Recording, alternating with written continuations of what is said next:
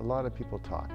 But unless you really do something, it really doesn't matter. And I think the thing with putting solar panels up there is really saying, I really care. Balanced Body manufactures Pilates exercise equipment. This building is 125,000 square feet. We really wanted to have a building that had the smallest possible carbon footprint. That's a really important thing for us. We're a family-owned business, and we intend to be around here for a long time, and we intend to leave the world in a better place than when we got here. It doesn't make sense to be burning fuels when you can just generate it from the sun.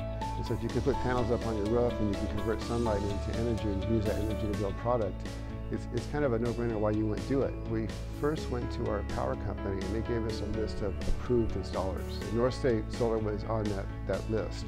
And then it became a matter of finding someone that had done installations this big. So there's 1,000 panels up on the ceiling. We've installed 3 or 4 of the largest Enphase Microinverter systems in the world. With conventional systems, we found that you have a lot less space that is viable and feasible for producing power from the sun. With Enphase, what we're able to do is more a granular system where we can add modules and fit modules and have a little more flexibility with the design.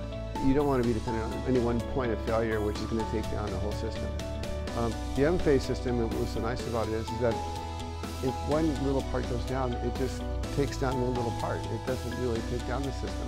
What you really want to look at is the longevity of the system. The return on investment is important, but it's also mitigating the risk and making sure that the systems work for the lifetime that they're warranted. That gives a lot less risk. I can tell you and look in the eye and say, no, we don't have failure, and we have that data.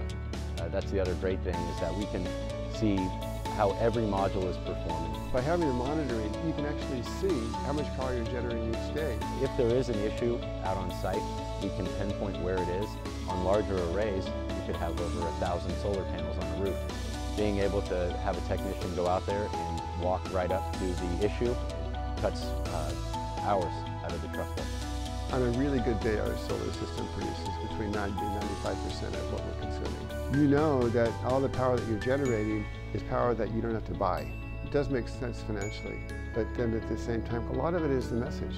It's a huge message to let people know that you really care. And it's important because you're caring about what they care about.